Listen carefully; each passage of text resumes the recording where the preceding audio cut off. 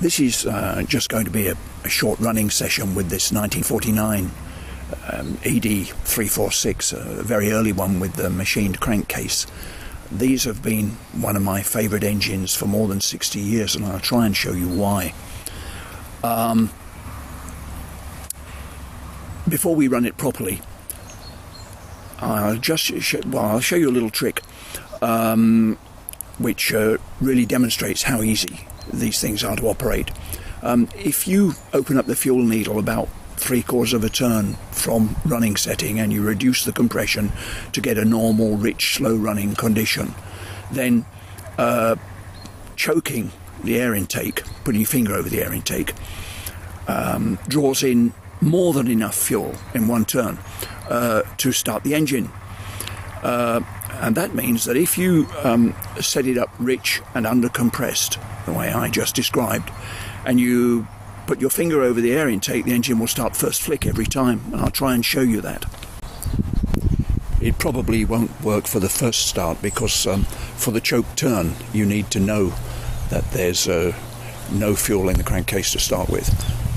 But after that, watch.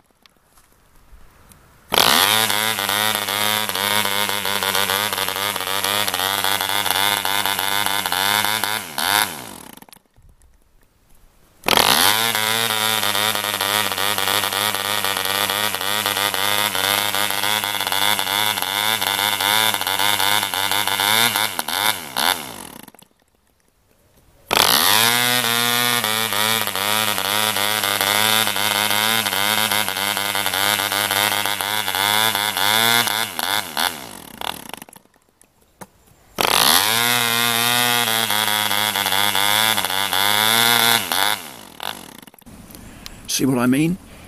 If we didn't have any neighbours, I could go on all night. Okay, that's enough fancy tricks. Let's see what the thing will do. I'll tune it properly and take an RPM reading. The propeller is a Top Flight 12x4, which is about as big as the engine wants to turn. If you want to fly control line, this is great for flying old timer, but if you want to fly control line, you'd need another propeller, of course. So let's get the thing tuned and see what it does.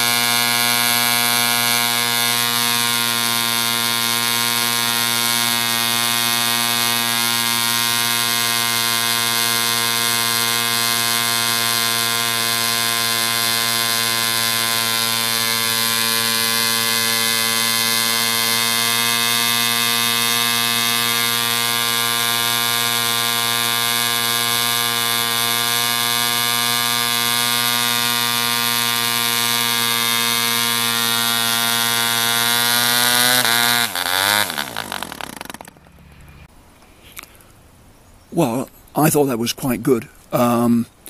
It's turning this 12x4 between 7,200 and 7,300 RPM, which is easily good enough for a light Junior 60 or Simplex and stuff like that. Really nice engine, huh?